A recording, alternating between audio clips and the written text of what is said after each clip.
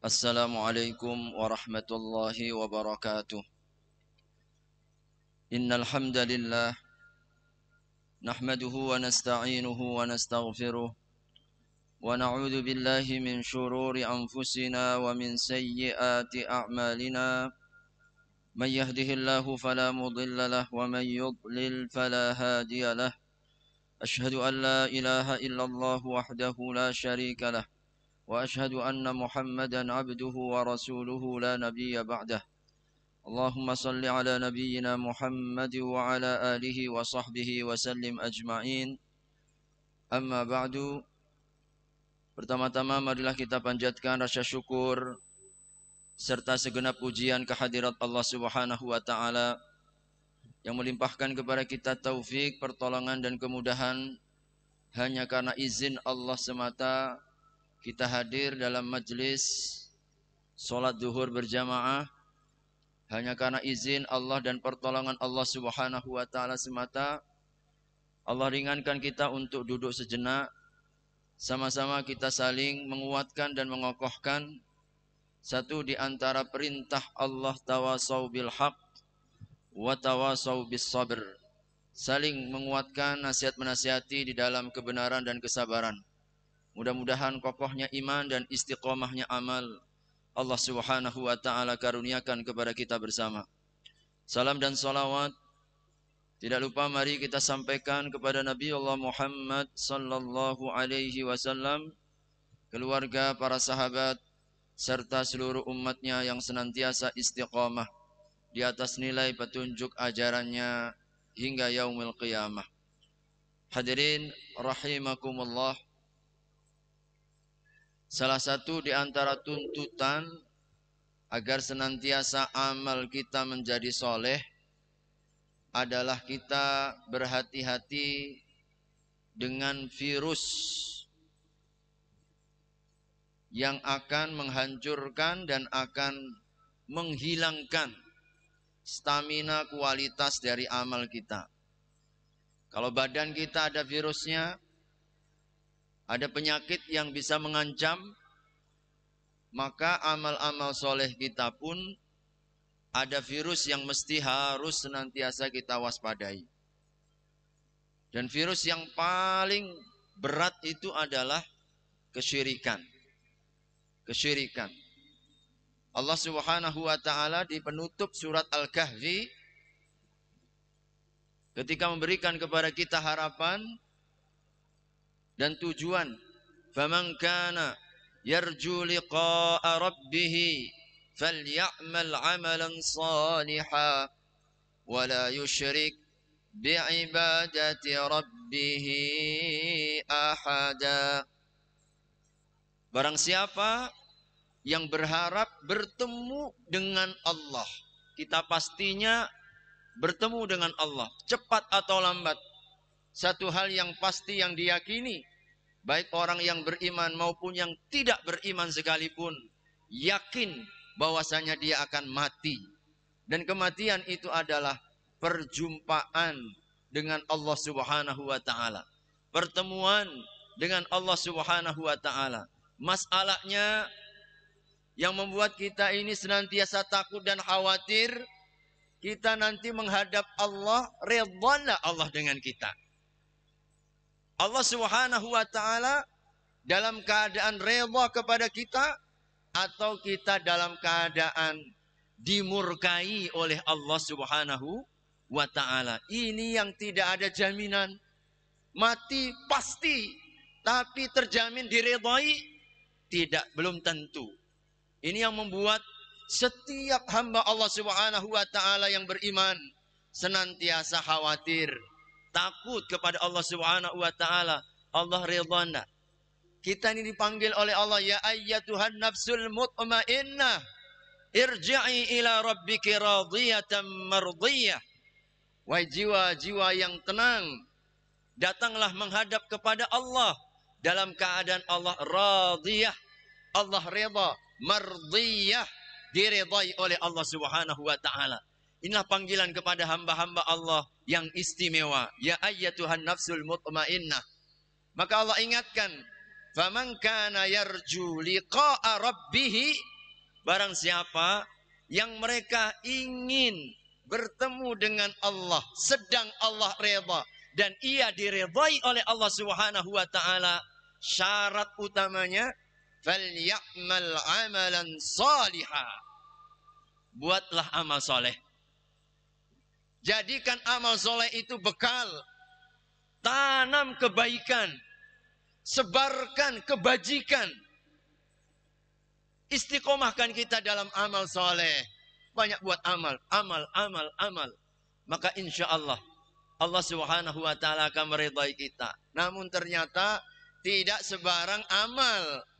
Allah berikan isyarat kepada kita, falyamal amalan salihah. Hanya amal soleh. Hanya amal soleh. Lalu Allah melanjutkan, apa kriteria amal itu agar disebut salih? Falyamal amalan salihah. Maka penutup ayat itu, wala yusyrik bi'ibadatih. Kau jangan syirikkan Allah dalam ibadah. Maka ini virusnya. Hadirin rahimakumullah, amal tidak disebut soleh kalau ada unsur kesyirikan. Maka salah satu konsekuensi mentauhidkan Allah adalah tauhid dalam ibadah. Tauhidkan Allah dalam ibadah. Dalam beribadah kita hanya kepada Allah Subhanahu wa ta'ala. Tujuannya ikhlas karena Allah Subhanahu wa ta'ala. Allah semata tujuan kita. Allah semata yang hendak kita tuju. Qul huwallahu ahad, Allahus samad. Katakan Muhammad, Allah itu Esa.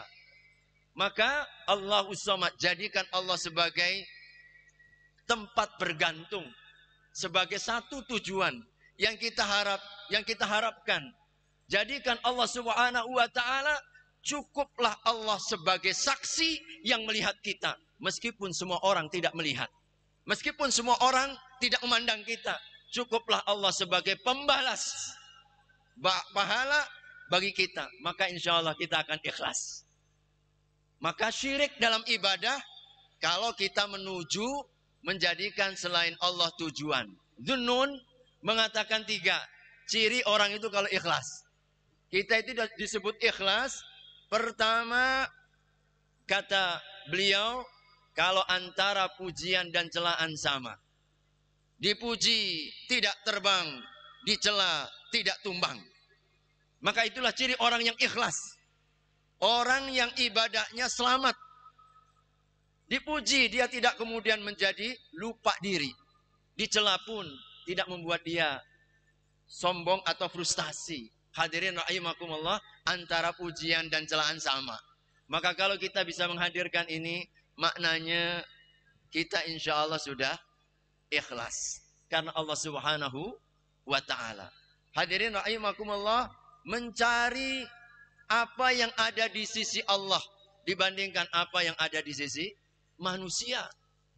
Maka kita tidak berharap kepada siapapun kecuali Allah Subhanahu wa ta'ala. Ini syirik dalam amal. Bahaya. Nabi SAW ketika sahabat sedang berkumpul, lalu mereka membicarakan tentang Dajjal. Dan Dajjal sesuatu yang amat sangat fitnah yang sangat besar. Sampai-sampai Nabi mengatakan tidak ada satupun Nabi yang diutus kecuali mengingatkan kepada umatnya tentang kedatangan Dajjal. Karena besarnya fitnah Dajjal ini. Sehingga Nabi SAW mengajarkan selalu doa perlindungan daripada fitnatil Dajjal. Wa min fitnatil masihid Dajjal. Hadirin rahimakumullah, saat para sahabat berdiskusi tentang Dajjal, tiba-tiba Nabi datang. Lalu kemudian beliau bersabda, aku beritahukan kepada kalian yang lebih hebat lagi daripada Dajjal. Terkejut para sahabat, adakah ya Rasulullah yang lebih hebat lagi daripada Dajjal? Padahal kami selalu mohon perlindungan. Tidak ada satupun Nabi diutus kecuali mengingatkan umatnya tentang fenomena Dajjal ini. Maka Nabi kemudian mengatakan, yang paling aku takutkan daripada kalian bukan saja bukan kedatangan Dajjal, tetapi syirik kecil, syirik tersembunyi, persekutuan yang sangat halus. Apa ya Rasulullah maksudmu dengan syirkul asghar? Arya, yaitu beramal untuk mencari pandangan manusia, mencari pandangan orang, mencari pujian orang. Ini beratnya luar biasa. Hadirin rahimakumullah, keikhlasan. Sebab kalau Dajjal tampak, ciri-cirinya jelas. Orang yang beriman saat nanti munculnya mudah untuk mengenali itu Dajjal. Karena setiap orang yang beriman akan sanggup untuk membaca. Di keningnya akan tertulis kaf, fa, ra, kafir. Itulah Dajjal. Tapi hanya akan bisa dibaca oleh orang-orang yang beriman. Orang munafik tidak bisa baca. Apalagi orang kafir tidak bisa baca. Hanya orang yang beriman. Kata Nabi, mudah untuk mengenali. Gampang mengenali. Rasul sampaikan ciri-cirinya. Tapi masalah riya, syirik kecil ini halus luar biasa. Bahkan kadang kita ini nggak merasa. Jadi kadang-kadang kita ini nggak merasa kalau kita nggak ikhlas. Pak, saya ikhlas Pak. Ya kalau ikhlas gak usah diungkapkan. Saya ikhlas Pak. Ya Allah, mengungkapkan ikhlas gak ikhlas, ini bukan urusan kata-kata. Saya ikhlas kok Pak. Hati-hati. Ungkapan kita itu menunjukkan kita tidak ikhlas loh. Saking sulitnya kita ini dalam kehidupan. Maka hadirin rahimakumullah, kita selalu berlindung. Nabi mengajarkan kita agar kita selamat. Ya Rasulullah, bagaimana kami bisa menghindari agar kami aman selamat dari syirik kecil ini? Maka Nabi mengajarkan doa selalu. Allahumma inni a'udzubika min an usyrika bika syai'an a'lamu wa nastaghfiruka lima la na'lamu. Ya Allah, aku berlindung daripadamu kesyirikan yang aku ketahui, dan aku mohon ampun ya Allah dari kesyirikan yang tidak aku sadari. Mudah-mudahan kalau andai kata dalam ibadah kita ini masih ada campuran-campuran, masih belum murni, masih belum bersih, mudah-mudahan doa ini yang akan menyempurnakan. Doa ini yang insya Allah akan menutupi. Sebab apalah diri kita ini. Ya Allah, nastaghfiruka lima la na'lamu. Aku mohon ampun kepadamu ya Allah dari sesuatu yang aku tidak sadari. Hadirin rahimakumullah, masuk dalam syirik ibadah. Wala yusyrik bi ibadati rabbih ahada. Makanya Allah perintahkan, wa ma umiru illa liya'budullaha mukhlisin. Kami tidak perintahkan kepadamu kecuali beribadah kepada Allah Subhanahu wa taala dalam keadaan ikhlas, dalam keadaan memurnikan tujuan semata-mata kepada Allah. Termasuk hadirin rahimakumullah, hati-hati mensyirikkan ibadah. Hari ini banyak orang mengatakan la ilaha illallah, tetapi dia masih mempersekutukan Allah dalam ibadah. Dalam bentuk apa? Mencampur adukkan ritual antar ibadah sesama agama. Antar agama. Mencampur adukkan. Padahal ini komitmen kita. Ayat yang keempat dan ayat yang kelima. Surat Al-Kafirun. La a'budu wala ana abidum ma abattum wala antum abiduna ma a'bud. Kami tidak akan beribadah dengan cara ibadahmu, dan kalian juga tidak akan beribadah dengan cara ibadahku. Ritual kalian, ritual kalian, ritual kami, ritual kami. Ibadah kalian, ibadah kalian, ibadah kami, ibadah kami. Lakum dinukum waliyadin. Maka hati-hati. Ada satu fenomena hari ini yang cukup menggejala, mencampur adukkan antar ritual, antar agama. Ini namanya kita telah mensyirikkan Allah dalam ibadah. Wala yusyrik bi ibadati rabbih ahada. Tidak boleh ibadah dicampur adukkan. Tidak boleh ritual diibadahkan. Kita Allah telah pilihkan. Bagaimana cara kita ibadah kepada Allah? Laksanakan sholat. Inna sholati lillahi rabbil alamin. Kepada Allah Subhanahu wa ta'ala. Tidak perlulah kita kemudian datang ke tempat ibadah orang lain. Lalu kita beribadah dengan cara ibadah dia. Tidak ada gunanya. Allah tidak akan menerima. Makanya Ibnul Qayyim Al-Jauzi rahimahullahu ta'ala, beliau mengatakan apa? Kalau ada hamba yang beribadah, orang yang beribadah tidak ikhlas, lalu tidak sesuai dengan petunjuk, maka sama seperti orang yang bepergian bawa tas berat isinya pasir. Isinya pasir. Bawa rangsel, pergi-pergian, yang dibawa apa? Pasir. Tidak ada gunanya. Maka hati-hati. Kita mencampur adukkan ibadah yang tidak ada syariatnya. Karena ini yang ketiga ini. Yang ketiga, bentuk kita mensyirikkan Allah dalam ibadah adalah beribadah dengan sesuatu yang tidak disyariatkan. Karena inti agama itu dua. Kata Ibnu Taimiyah, inti agama itu dua.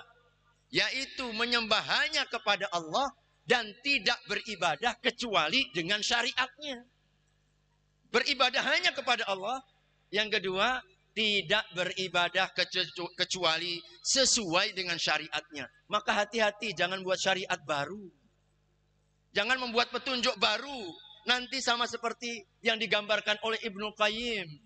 Nah, kita ini perjalanan jauh, bukan bawa barang yang bermanfaat, tapi bawa isinya pasir. Tidak ada nilai, berat-beratin kita saja. Maka begitulah, ada orang yang beribadah nggak mau pakai petunjuk Allah. Puasa misalkan. Ini ada orang berpuasa, tapi nggak pakai petunjuk Allah. Puasa apa? Puasa putih, Pak Ustadz. Puasa putih apa itu? Puasa nasi putih ya. Sudahlah, capek puasa, nggak ada pahala, dosa dia dapat. Sama seperti orang perjalanan jauh bawa pasir. Masya Allah. Hadirin rahimakumullah, banyak amal ibadah kadang-kadang nggak ada dasarnya, nggak ada dalilnya, nggak ada petunjuknya. Maka kita harus berhati-hati. Apalagi mencampur adukkan antar ibadah, antar agama. Sama sekali nggak ditunjukkan oleh baginda Nabi Sallallahu Alaihi Wasallam. Maka kalau itu ritual mereka, jangan buat ritual dalam Islam. Kalau memang itu cara mereka, janganlah kita ini ikut-ikutan. Mereka pakai sesaji, jangan kita ketika ke kuburan bawa sesaji pula. Masya Allah, datang ke kuburan masih ada kita temukan. Orang pergi ke kuburan bukan mendoakan, bawa sesaji. Tidak perlu, itu agama lain. Mungkin dimakan oleh dewa-dewa mereka. Tidak, dalam Islam kita punya ritual tersendiri. Maka cukuplah agama Allah yang dicontohkan oleh baginda Nabi Muhammad Sallallahu Alaihi Wasallam yang menjadi kebanggaan kita.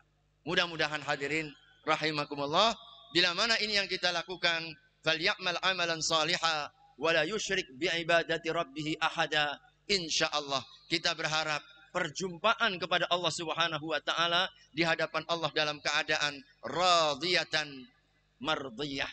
Mudah-mudahan Allah senantiasa menjaga istiqomah kita dan menjaga amal ibadah kita agar senantiasa diterima di sisi Allah Subhanahu wa taala. Aqulu qouli hadza, ini saja yang dapat saya sampaikan, kurang dan lebihnya mohon dimaafkan. Wabillahi taufiq wal hidayah. Kita sempurnakan dengan kafaratul majlis. Subhanakallahumma wa bihamdika asyhadu an la ilaha illa anta astaghfiruka wa atubu ilaik. Wassalamu alaikum warahmatullahi wabarakatuh. Waalaikumsalam warahmatullahi wabarakatuh. Baik,